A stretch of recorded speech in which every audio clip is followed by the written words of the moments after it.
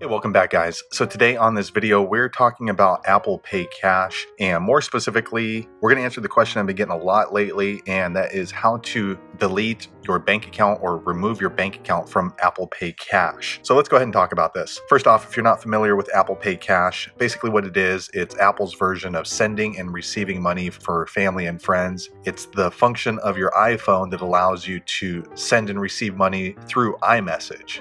And then if your family or friends send you money through iMessage, your Apple Pay Cash is where it goes. Once it's in your Apple Pay Cash account, then you can withdraw it into your bank account. But what if you want to change the bank account or actually delete the bank account from your Apple Pay Cash? That's what we're going to talk about. So I'm going to go ahead and open up my settings app right here. It's this gray gear icon. I'm going to open it now. All right, so I went ahead and opened up my settings app right here. Be sure to check my video description. I'll try to leave some more information about this process there. But basically what you want to do is scroll down until you get here to where it says Wallet and Apple Pay. It has this little black icon. It looks like a wallet. Guys, there's not going to be a lot of steps involved in this, so this is a really quick video. I'm going to go ahead and click right here now. Okay, I went ahead and clicked there, and then here on this screen, what you want to look for is this line right here called Apple Cash. As you can see, my balance is $6 there right now. Yours is probably going to be different. It doesn't really matter. Just look for this black card. It has like kind of a colorful wheel on it. I'm going to click there now. All right, once you click there, what you want to do is scroll down a little bit until you see this line right here called Bank Account, and it has this little